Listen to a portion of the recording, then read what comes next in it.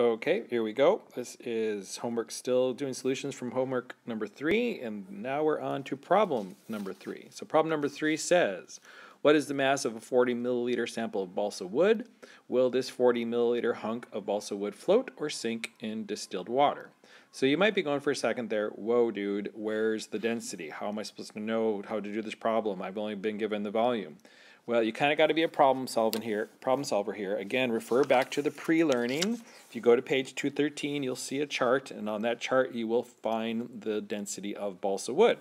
So that is, in fact, one of our givens. So we know the volume of the balsa wood, which is, I'll just write over that, 40 milliliters.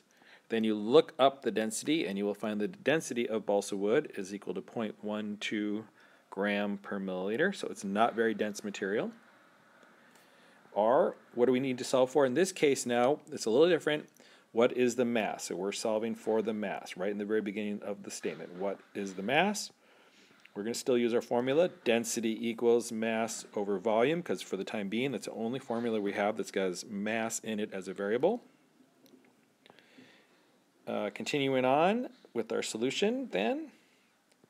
Solve. So we know the density, so it's 0.12 grams per milliliter equal the mass, which we don't know, over the volume of 40 milliliters. So some pretty straightforward, hopefully, algebra here. We need to isolate our variable, so we're going to multiply both sides of the formula by 40.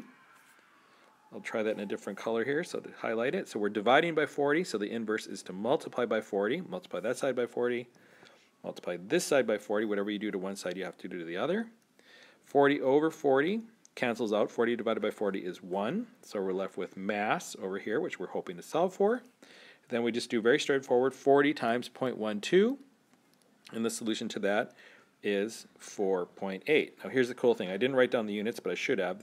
Remember, this was 40 milliliters. Well, looky here. 4 milliliter divided by milliliter cancels out. So we know we're on the right track because we're left with our units of grams. So the mass of a 40 milliliter sample of balsa wood is, the mass of a 40 milliliter sample of balsa wood is 4.8 grams. I'll have that suffice for my paraphrase there, okay? Any other questions for this one? Will this 40 milliliter hunk of balsa wood float or sink in distilled water? Well, we know already that it will float. We don't have to do any more work because we already know the density of balsa wood. 0.12 is much less than the density of water, which is 1.0 gram per milliliter. Shouldn't have to look that up. You should just know it off the top of your head.